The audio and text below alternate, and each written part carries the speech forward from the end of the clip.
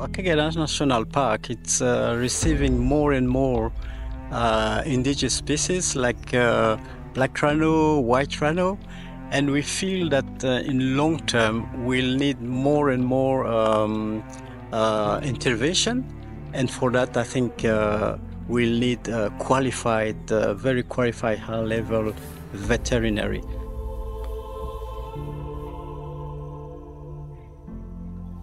Saving wildlife, you need a lot of strategies. One of them is using veterinary interventions.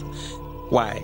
Because like among the threats to wildlife comes injuries, comes disease, and you cannot save wildlife without a skilled veterinarian. So we are on a mission to making sure we have skilled veterinarians here in Rwanda to save Rwandan wildlife, saving each animal at a time.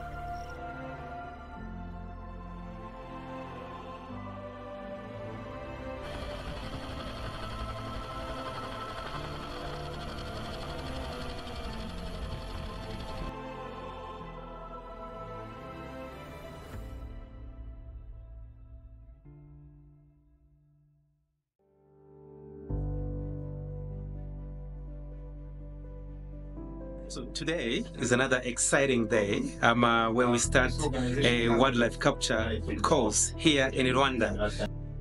At this moment now, we are packing and ready to go to hit the road and go inside Akagera National Park. So watch us and wait and see what we can do together, saving wildlife in Rwanda.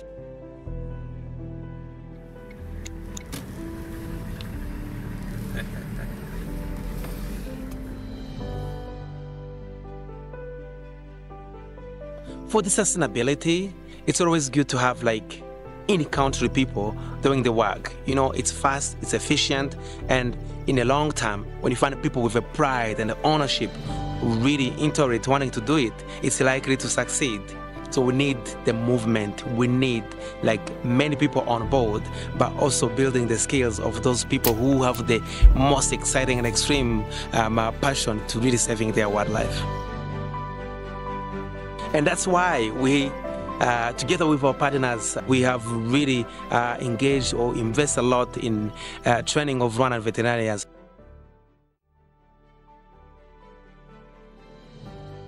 Right, we're going to go and dart at zebra now. What we did now to prepare for that is to get the dart ready, which means we need to get the right drug dose, the right volume, and the right dart. That's all takes some preparation and planning. Once that's ready, then we can put the dart into the dart gun, and then the dart gun propels the dart into the animal, and then the dart actually works with a little charge, and that then injects the drug into the animal. And that's what basically remote darting is all about. Wait. Which zebra are you going for? The red one. Okay, make sure you aim nice and straight. Wait. Okay, now. Really, you can see there is an improvement. The way we are collecting the data, working as a team, working around the animal, minimizing the time that we are spending on an animal. So all of those are coming together. Like, so there is a huge improvement. There is still a long way to go, like to really make sure like we are the best we can be. But there is hope, and there is already like steps that have been made, and we are so proud of our team. This whole session has been focused a lot on hands-on. So this is a real hands-on cases, education, like learning. So every time we get a chance to immobilize an animal, we do the work, and then we have a debrief where we discuss a lot of things that are happening, what we can improve, what we can reinforce. And really, this is real, like a unique opportunity for learning.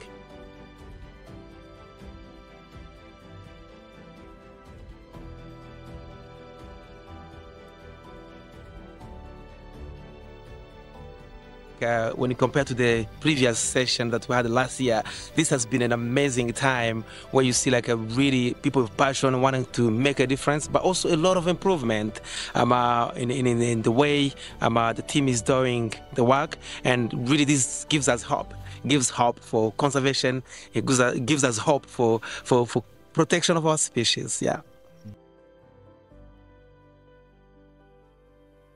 This is my second time being part of this training, and personally it boosted my confidence in wildlife capture and medicine, especially working on big mammals that we have in Akagera National Park, including lions, elephant and buffaloes. One of the key highlights of this training to me is getting exposure of dating an animal using a helicopter, which is very crucial in wildlife intervention. Yeah, I think the second iteration of this course has gone much better. There's a lot more polished operations. Professionalism has certainly increased. I think the team is being more honest with themselves this year and really focusing on what needs to be improved, and we're actually seeing that improvement, which is really positive. One of the most exciting things is also like that we get to bring like also the new learner. Conservation is about making it a chain, like having people leading and other following to make sure like along we have like a whole chain of people like really coming along to save wildlife, and that's how we can achieve sustainability. As a recent graduate, it was my first time to get an exposure to wildlife. The experience with the lion, it was my first time to approach a lion and be close to it and see how it reacts to drugs, how the recovery time takes longer compared to other species. The advancement through the course was dramatic and people took things very seriously, and I think there's now a readiness to really start learning how to do this properly. And part of the long-term impact that we want to have as WCN is not only supporting people doing conservation, but also building capacity. And I'm very lucky that I've got lots of wildlife experience and being able to share that and helping set common standards, which I think is very much needed in Africa. So I would really like to thank the Akagera National Park through the Akagera Management Company, African Parks, the government of Rwanda through the Rwanda Development Board, and some of the supporters, the partners like Houston Zoo, Wildlife Conservation Network, Oak Foundation, Dry Creek Foundation, really for supporting and making this possible. We cannot do it alone. We need many on board, and all of us together we are making something big here, and watch this space.